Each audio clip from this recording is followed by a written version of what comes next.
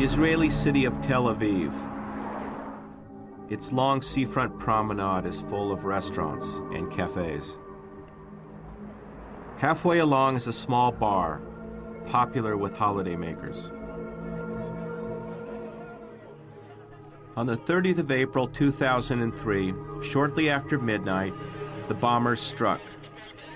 3 people were killed, a waitress and 2 musicians, and 55 more were injured.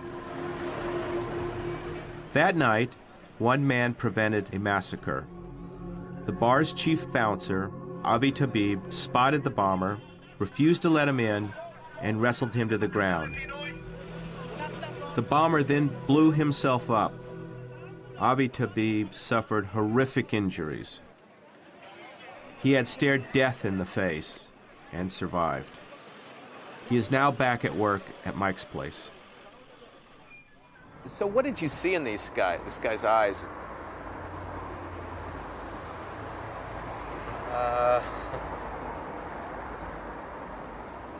You can't really forget those eyes.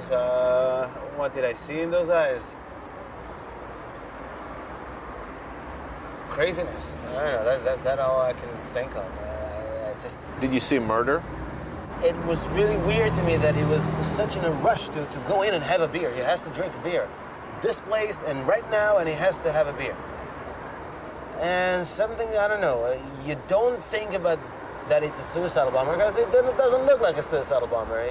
He looked like a drug addict. How far was he away when he went off?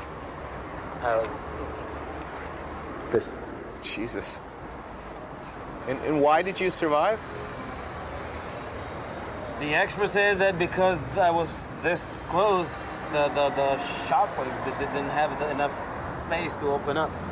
And he said that if I was, I don't know, a few inches away, I wouldn't be here today. What made this attack different from all the others was the identity of the bombers. They weren't Palestinian or even of Middle Eastern origin. They were British. We have problems and we seek Tony Blair and George Bush to help us. Who's Tony Blair and George Bush? I wish for Allah subhanahu wa ta'ala either to guide them or for his wrath to come upon these people.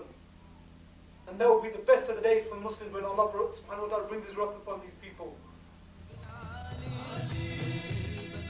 A few days before their attack, Omar Khan Sharif and Asif Hanif recorded a video will.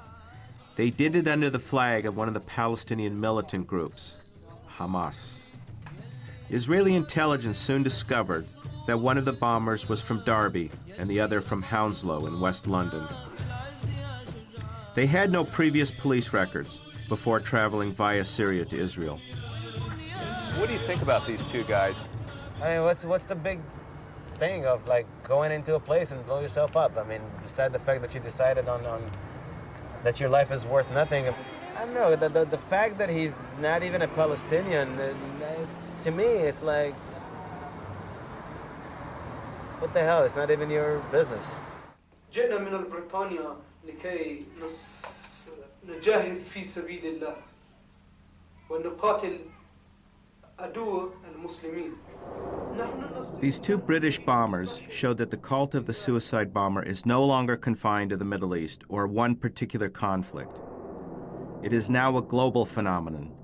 Any group with a grievance could copy this incredibly cost-effective weapon. Their targets are not occupying armies, but whoever the bomber declares is his enemy.